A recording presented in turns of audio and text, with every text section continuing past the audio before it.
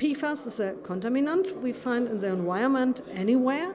And compared to other pollutants, for example plastic, we can't see it, we can't smell it, and we can't hear it in the end.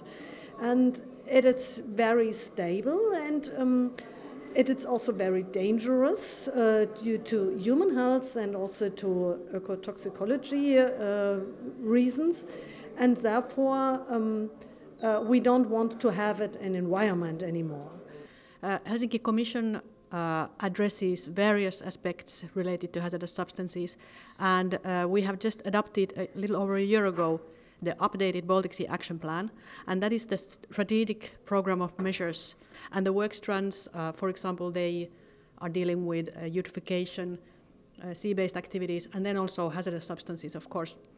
HELCOM's role in the project is to develop monitoring and assessment documents regionally related to PFAS substances. And we already actually have, of course, quite comprehensive.